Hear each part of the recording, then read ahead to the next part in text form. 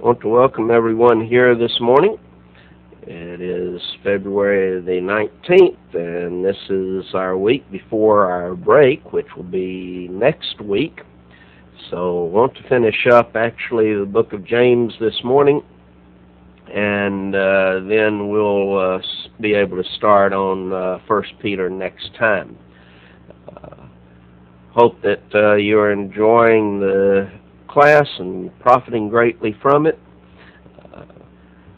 We were looking at the proved man in James, and that the proved man has certain qualities, and when we got down to chapter 4 and verse 1, we noted that the proved man is free of worldliness, covetousness, and envy that produce certain things. He is free from these things that produce strife in chapter 4, verses 1 through 10.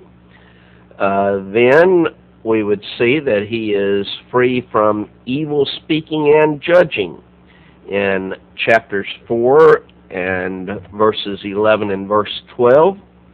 Then he is free from self-reliance in chapter 4, verses 17 and 18. Chapter 4, verses 13 through 17. I don't know where I got 17 and 18 on that one. And we ended up in our study last week at that point, about to go into chapter 5, where this man is free from now oppression, chapter 5, verses 1 through 6. In chapter 5 and verse 1, he says, "Go to now, ye rich men, weep and howl for your miseries that shall come upon you." The phrase, "go to now," is the same phrase that's back in chapter 4 and verse 13, "go to now." Now then, though, he is, and it deals with the idea of come now, or listen, hearken to this. And he's going to deal with, you rich men, come and listen to this, hearken to this. These rich men were, in this case, not Christians. And I'll state 4 reasons as to why they were not Christians, or why I conclude that they were not Christians. But we might tie into that Matthew the 19th chapter and verse 24, where Jesus says that it's easier for a camel to go through the eye of a needle than for a rich man to enter the kingdom of God. Well, that's the type of attitude that we're going to see here, because apparently these rich people are trusting in their riches. But I said that there were 4 reasons why we conclude that these rich men are not Christians. The first of those reasons is that there is no exhortation to repent. You would expect, if these rich men were Christians, and they were in the type of state that James is describing here, that he would have exhorted them, you need to repent, you need to change your life. He doesn't do that here. There's no exhortation to repent. Second, there is no admonition to a better life, and that ties in, of course, with the idea of repentance. But we do separate it, because he doesn't encourage them, you start doing and living this way, you live the way that you should be living. A third reason is that there's no promise of reconciliation to God. And that ties in with number 4, only judgment or condemnation awaits them. If we were expecting them to repent, or that they could repent and such, that there would be that reconciliation to God if they did repent. But now then, he doesn't even deal with that aspect. All he says in relationship to these rich men is judgment or condemnation is awaiting you. There's no call to repent. There's no admonition for better living. There's no promised reconciliation to God. There's only condemnation that is awaiting them. How could we consider these men now as Christians in that type of a state. These are four areas that you would expect to see at least something said if he was dealing with those who were Christians. We would also add that there is no sin per se in being rich. In fact, there are many rich people who are righteous people as well. From all indications, Barnabas, who was a good man, son of consolation, he was apparently a rich man. Philemon, whom the book was written to, was a slave owner, and being a slave owner, you would expect him being, from the world standard, a rich person. David was certainly one who had great wealth, King David in the Old Testament, yet lived a righteous life, one who was after God's own heart. Thus, there's no sin per se in being rich. Even though, and again, we go back to that statement that it's easier for a camel to go through the eye of a needle than for a rich man to enter the kingdom of God, yet riches themselves are not wrong. We need to view riches from, first, how those riches were obtained. Were they obtained legally? Were they obtained rightfully? There are, within the Scriptures, different ways which the Bible authorizes us to obtain riches. Were these riches obtained in those ways, as opposed to in an unauthorized way? If we obtain riches from the standpoint of, for example, mistreating others, which we're going to see within this context, then it's wrong.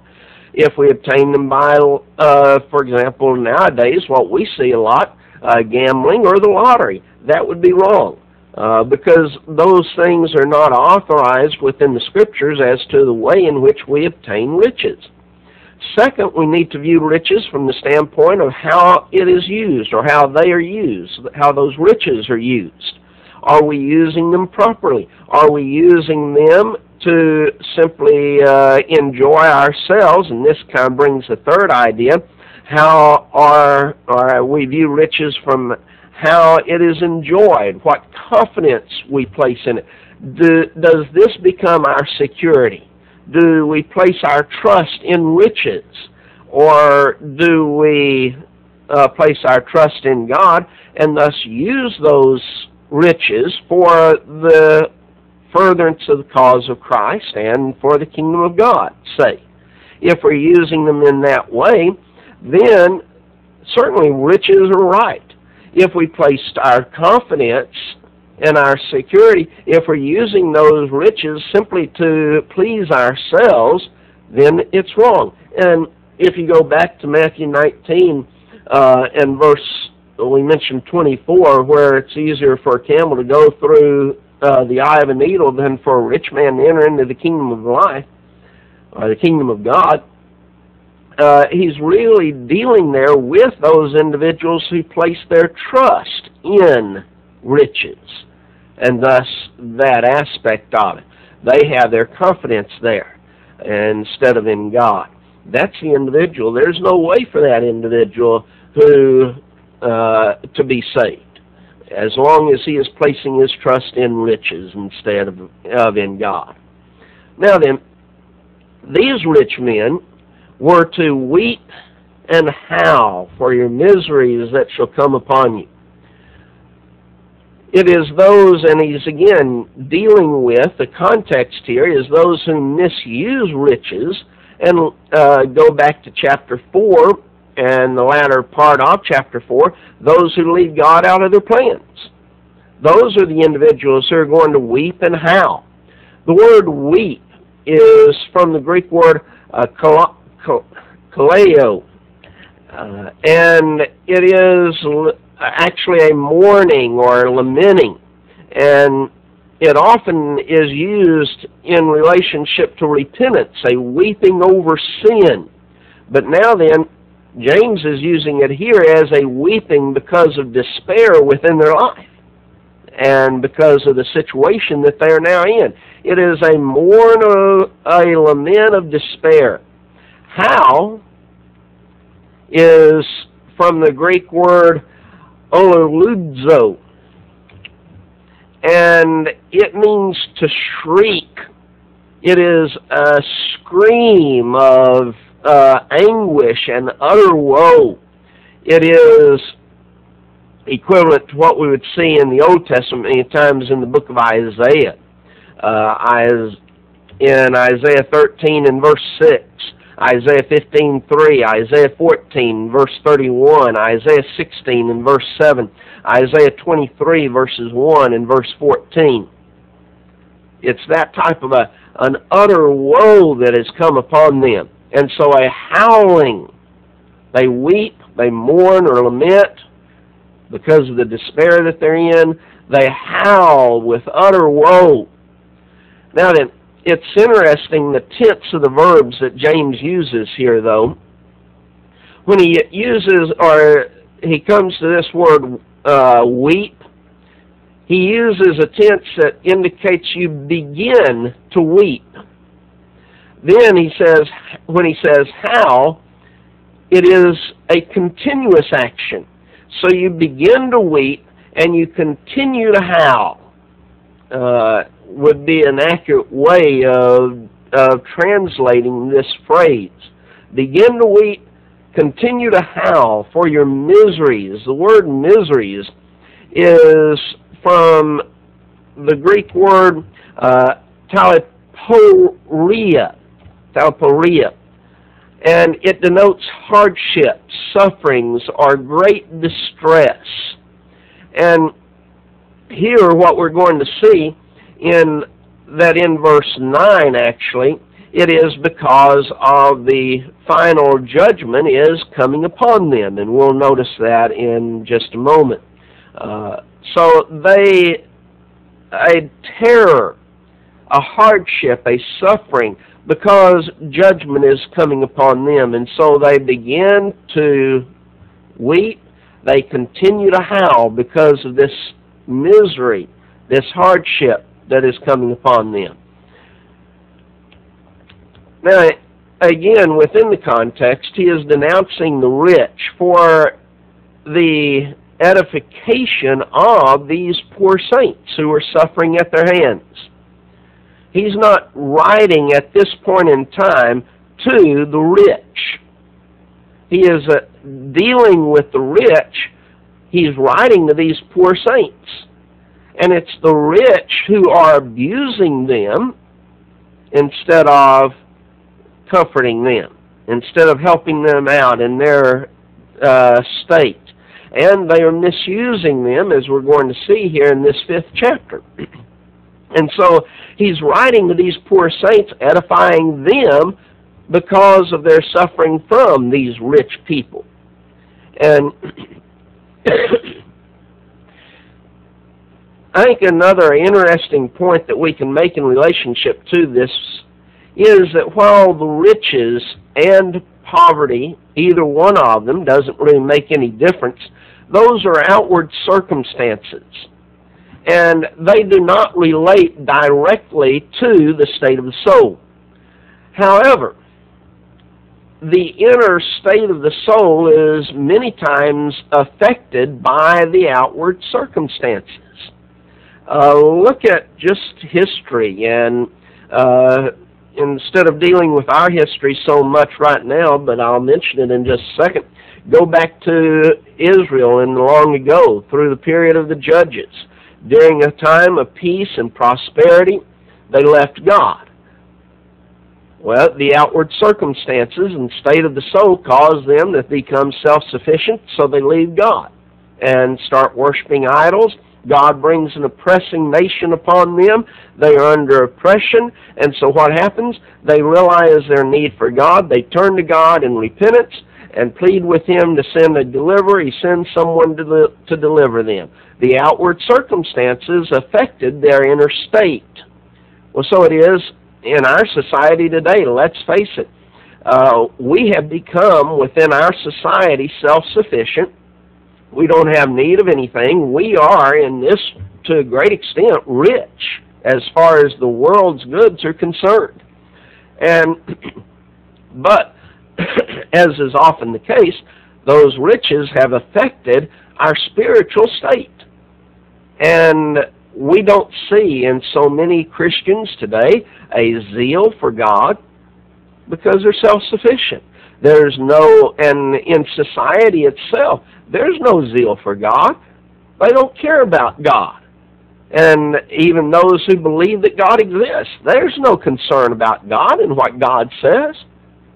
The outward circumstances of wealth and prosperity and peace, those things have affected the state as far as the inner state of the soul. And thus, when we come to James 5 and verse 1, these rich men, it wasn't simply their riches. It was, yes, the riches affected their spiritual state because that love for riches in this case. And so, verse 2, your riches are corrupted, and your garments are moth-eaten. The riches here refer to the produce of the field, the flocks, the stores of grain and wine and oil that they had laid up in their granaries.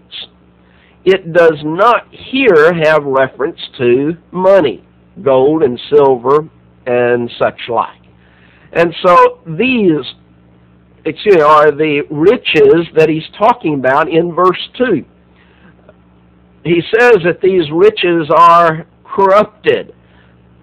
It is from the Greek word sapo, and it means petrified, or that they are rotten.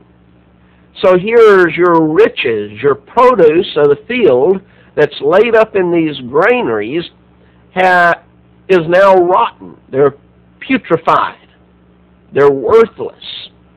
And it's interesting, again, going back to the tense of the verbs here.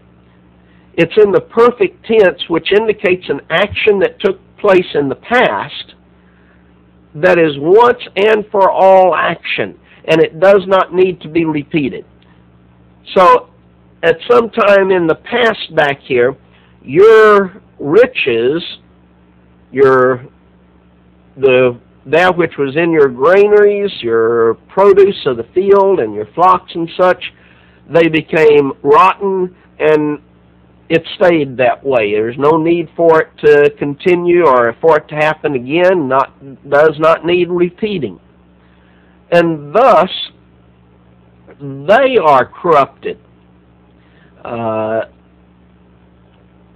physically, of course, there, but from God's standpoint. It had already taken place. Notice, your riches are corrupted. Your garments are moth-eaten. And as we come down into the next verse, verse 3, we'll see that ye have heaped up treasures together for the last days. And he's dealing with those individuals. They had become corrupted in these ways. The word garments here, your riches are corrupted now in your garments, is from the Greek word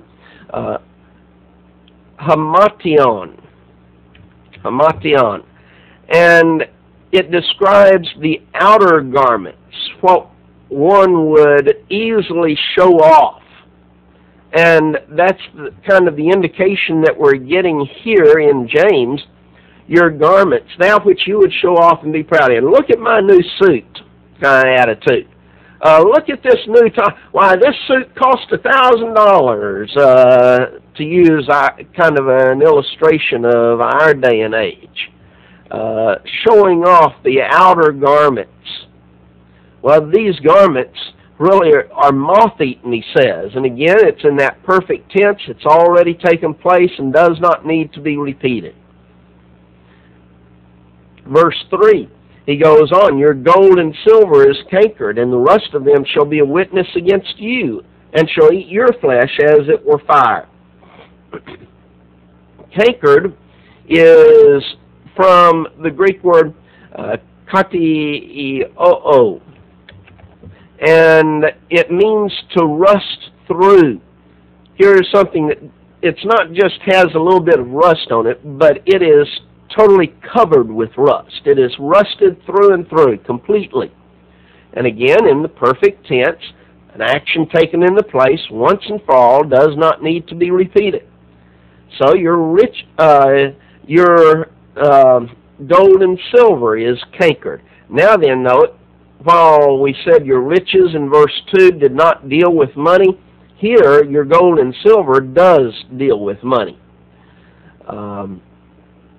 He uses a different word, the rust of them.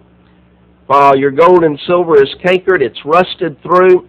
Then the rust of them, he uses the Greek word eos.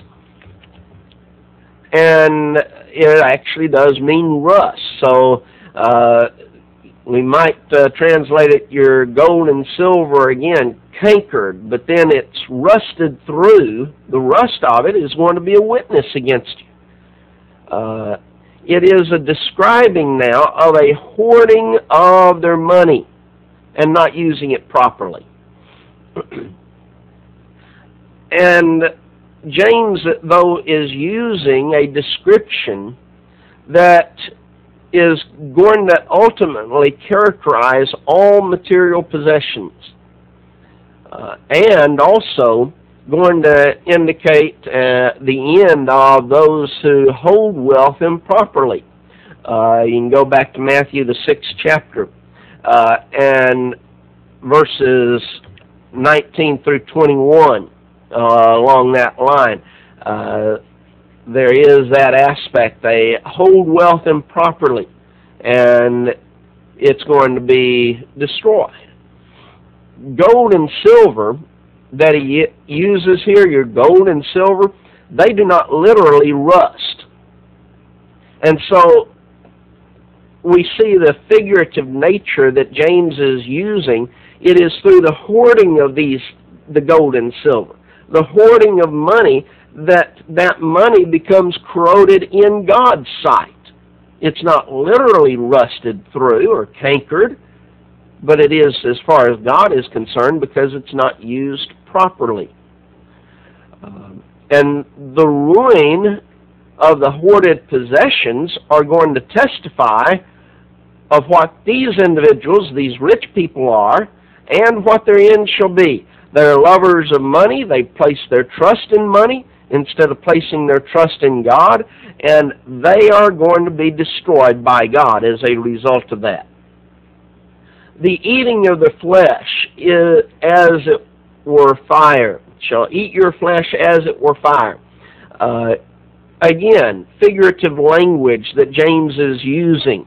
The riches that furnished all the pleasures that these individuals were enjoying in their physical life, they're going to turn into the fire in judgment and cause them to suffer that punishment of eternal hell fire. And might tie in many passages along the line of the punishment of eternal fire. Matthew 25, verse 41, Mark 9, verse 44 and following, 2 Thessalonians 1, 6 through 9, Hebrews 10, verse 27, Jude, verse 7, to name just a few. The rust of the gold and silver eats through and destroys the metal. So greed and the love and the trust of money will destroy them. And could also tie in the resurrection of the body on that. It is going to be a bodily resurrection, as we are taught in Matthew the 5th chapter, verse 28 and 29, and Matthew 10 and verse 28, and 1 Corinthians 15.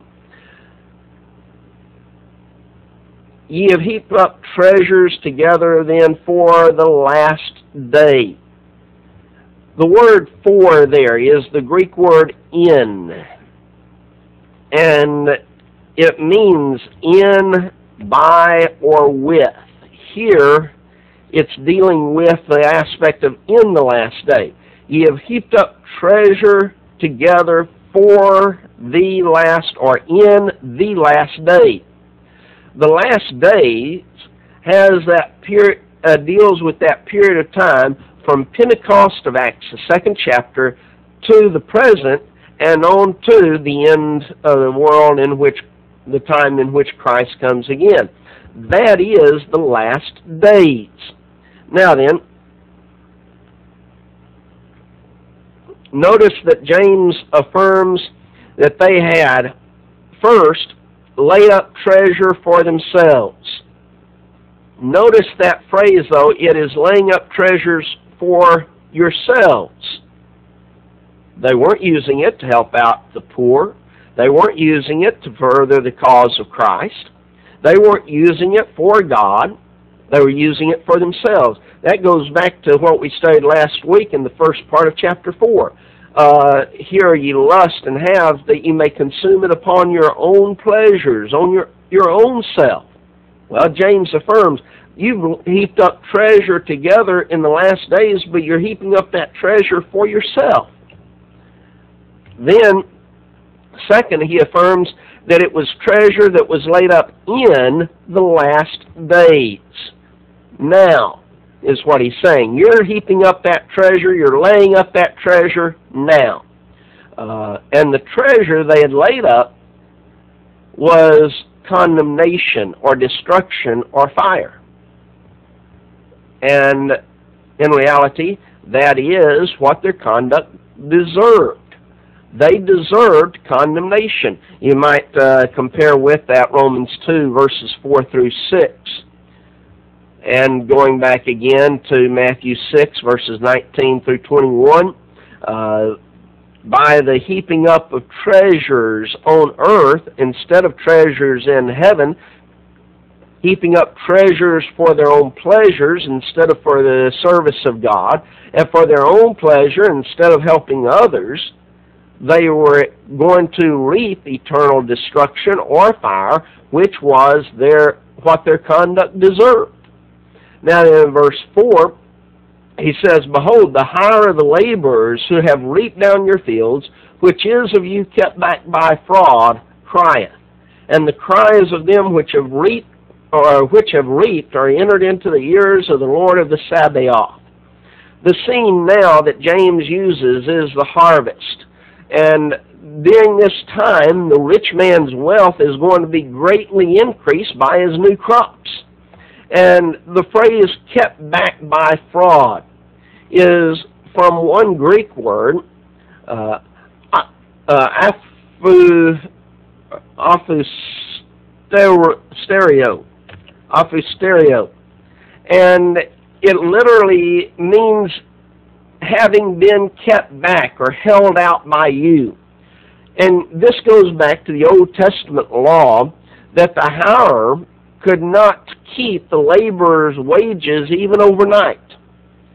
He had to pay the laborer on a daily basis.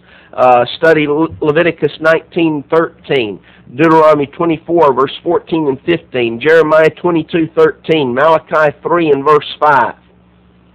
They had to pay the laborer every day. And in New Testament times, the wage of the day labor was so small that they literally lived on the brink of starvation. And if the wage was withheld from them, they didn't eat. Generally, within our society today, it's not like that. We get paid not on a daily basis, but sometimes weekly or bi-weekly or even monthly. And if we miss a payment, we usually aren't going to starve. We still have food that's stored up and such. Well, that wasn't the case with these day laborers. They didn't work, and if they didn't get paid that day for their work, they didn't eat the next day. Now then, here's these rich people have all this money, and they don't pay the day laborer now. They keep it back. They hold it back. And that wage now, he indicates, the wage, the money that he is due is crying out. It's yelling to God for justice. The word crieth here is from the Greek word krodzo, and it means to yell or to scream for vengeance. There's a screaming out for vengeance by the actual money that should have been paid to the laborer.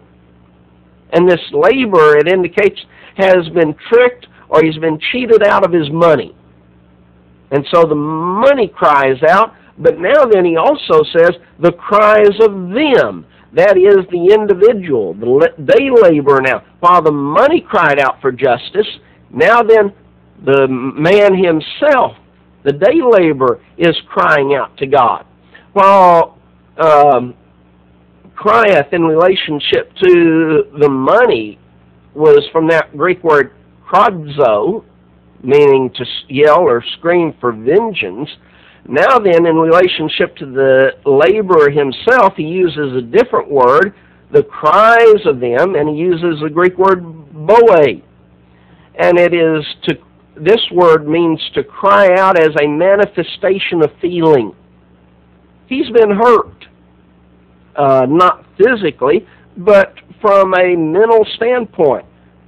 And his emotions are now hurt because he had trusted this employee, in that case, or employer in this case, to pay him the honest day's work. And he's cheated him. And so he is now crying out because of his feelings.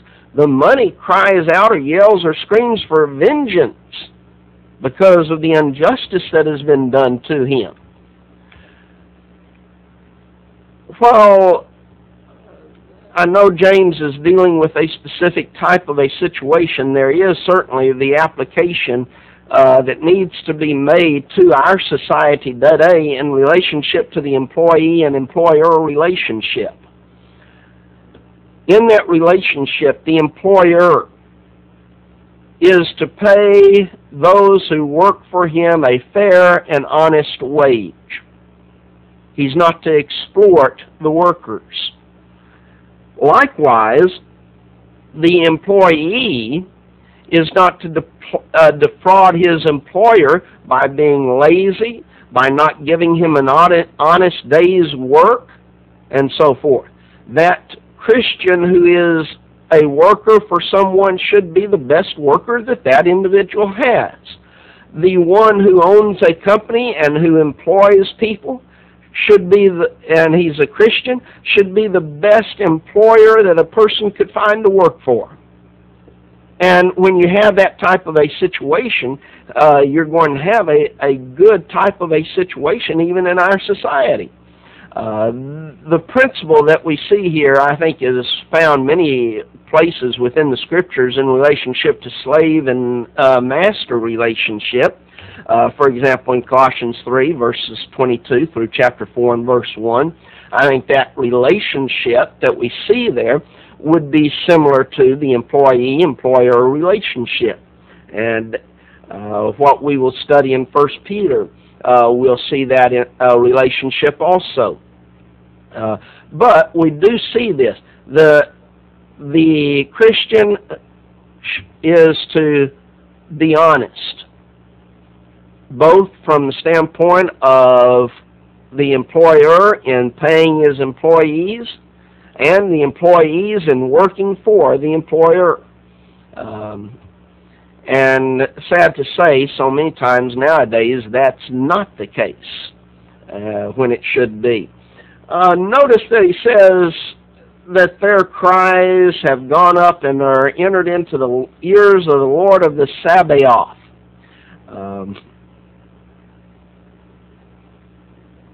When I was young, and possibly you did this as well, but when I read that, I thought it said Sabbath, the Lord of the Sabbath. In fact, I think I've heard people read it, Lord of the Sabbath. It's not Sabbath, it's Sabaoth. And if you look at the Greek word, it has been transliterated into our English. And if The Greek letters have just been brought over into the English letters, and the Greek letters are Sabaoth. It means in English host or armies, and it is signifying here God's might, God's power. God is, these cries are going up into the ears of the Lord of hosts, the Lord of armies, dealing with His might, His power. He is all-powerful being. There's only one other time this word is used, and that's in Romans 9 and verse 29. He uses this term Sabaoth. But it is used repeatedly through the Old Testament times. In the situation in the first century, the poor had no one on earth to really defend them. Why should they in many cases? I mean, they were poor. There was nothing that these poor people could do in order to pay for a lawyer or pay for someone to defend them. And so anyone who could have, why should they? No reason to. But he is indicating, while no one on earth defends you, the God of heaven is. And He's mighty. He's powerful. And God, that all-powerful being, is going to grant to them justice in the end. He's the one who's going to take vengeance for those individuals who have been defrauded of their money. In verse 5, he says, "Ye have lived in pleasure on earth and been wanton. Ye have nourished your hearts as in the day of slaughter." You've lived in pleasure. And again, he's dealing with these rich people. These rich people have lived in pleasure. It is from the Greek word trophao, or trufao. And the root meaning of this word is to break down. And he is dealing with the idea, or it is describing a soft living of self-indulgence, a pampering of the flesh. And this is what literally destroys man's moral fiber. That's what he's dealing with here. You've lived in pleasure. What is it? This pampering of the flesh has sapped your moral fiber from you. That's why they would defraud these day laborers of their money. We would see this pampering of the flesh maybe a few years ago. I don't know if it's still on or not. You saw a show that would go around and show all of these rich people's houses and what they would enjoy and some of the things that they would use to pamper their flesh. Well, that's the type of idea that's being expressed here. You lived in pleasure. You've pampered yourself. You've become soft. Soft living, self-indulgence. You get everything you ever wanted. And as a result, he says you have been wanton. This comes from the Greek word spatolao.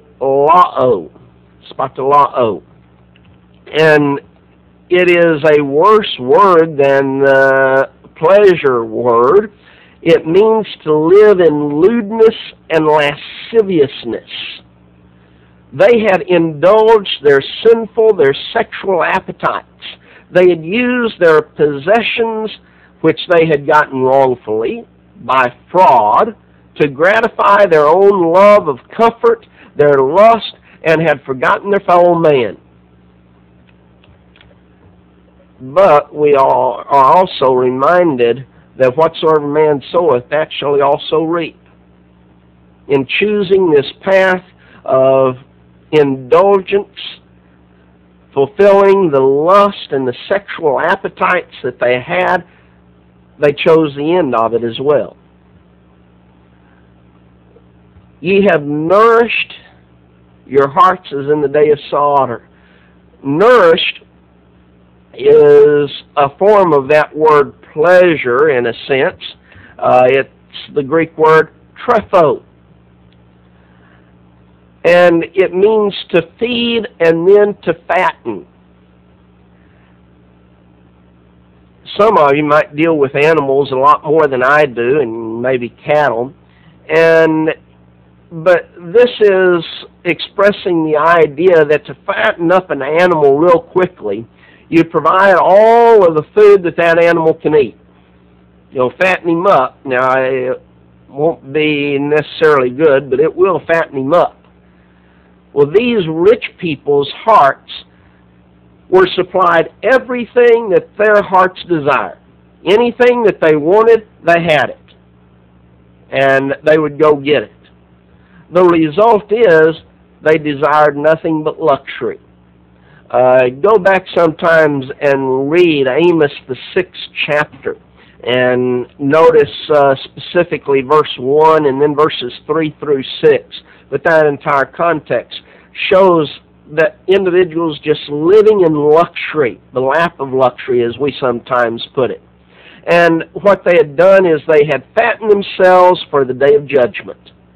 As cattle were fattened up, given everything that they wanted to eat, to fatten them up for slaughter, God is going to slaughter them in the last day.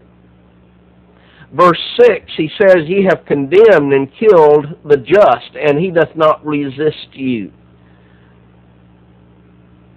Condemned is a Greek word, katadikadzo. And it indicates a trial that was legally obtained or legally arranged to determine the guilt or the innocence of the accused. The only problem here is that the guilt of this individual had already been arranged. It had already been determined that he was going to be found guilty, and thus the trial is a mockery of justice. It's determined beforehand. You've condemned.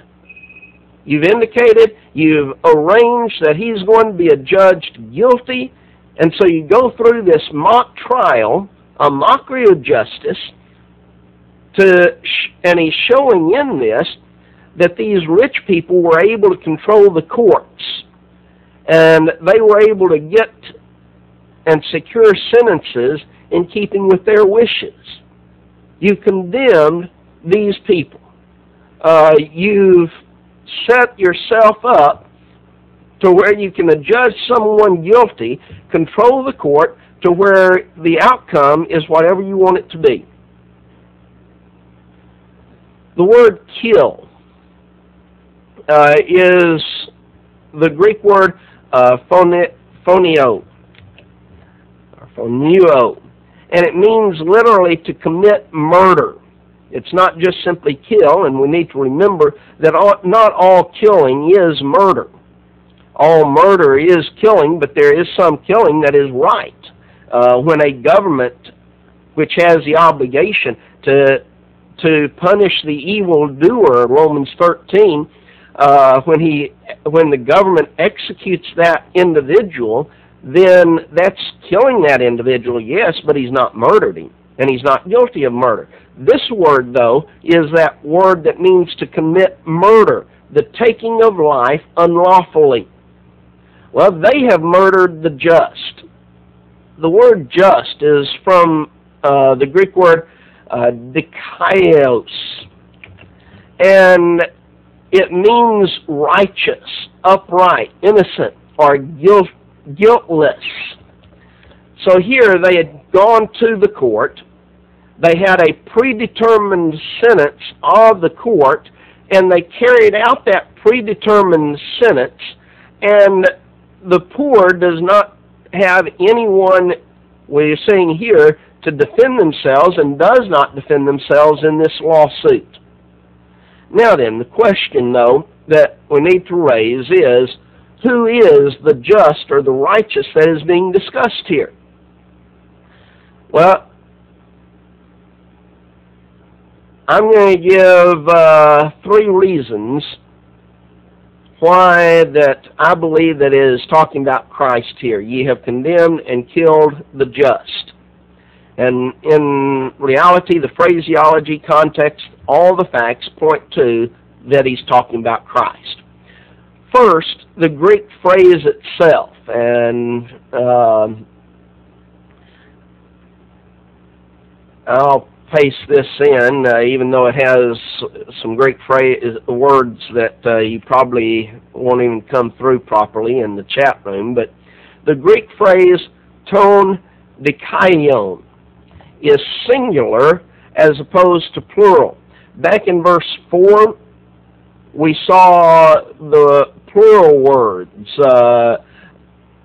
that the cries of them, the laborers, plural, them, plural. Here, it's singular. And thus, it is, ye have killed, or you've murdered the just one, or the righteous one. Not the righteous ones, plural, but the righteous one. And so it's singular as opposed to plural. Why would he change in the context from the plural to the singular if he is not dealing with Christ now? Second, Christ is repeatedly mentioned as being the just one. He wears that title of just or righteous one. And you can study Acts the 3rd chapter, verse 14, Acts 7 and verse 52, Acts 22, verse 14, 1 Peter 3 and verse 18, 1 John 2 and verse 1. All of those have reference to Christ, but it refers to him by this term, the righteous one, or the just one. So that again indicates that here James is talking about Christ and not these individuals who have been unjustly put to death and their money kept back by fraud. A third reason that believe that it refers to Christ is that Christ did not resist those who put him to death. He humbly submitted himself to their persecution without reviling them, without speaking back or talking back, without complaint. And study Isaiah 53 and verse 7, Acts the 8th chapter, verse 32 and 33, 1 Peter 2 and verse 21 through 23. And so, because of these three reasons that we just enumerated, we believe that when it says, ye have condemned and killed or murdered the just, he is talking about Christ, the just one, Christ. He did not resist you. The word resist is the Greek word, and we've mentioned it before in our classes, antitasso. And it's a military term to stand against and indicates to wage battle against. He didn't wage battle against you, against these individuals who put him to death. But within the context of James 5 now, realize that Christ becomes a type of all of those who have died unjustly for the cause of right. And might tie in with that what Peter writes in 1 Peter 4 and verse 16. If a man suffer as Christian, let him not be ashamed, but let him glorify God on this behalf. This also shows the close connection between Christ and the body, those who are Christians. You cannot separate the two. When you mistreat Christ, you mistreat when you mistreat Christians, you mistreat Christ as well. You cannot separate the two. And so however we deal with other Christians is how we're dealing with Christ. Now then, we come to another aspect of this, and we see in verses 7 through verse 11 that this individual is going to be patient. And because the time for this hour is up, we'll go ahead before we start entering into these verses and take a break at this time and then start back with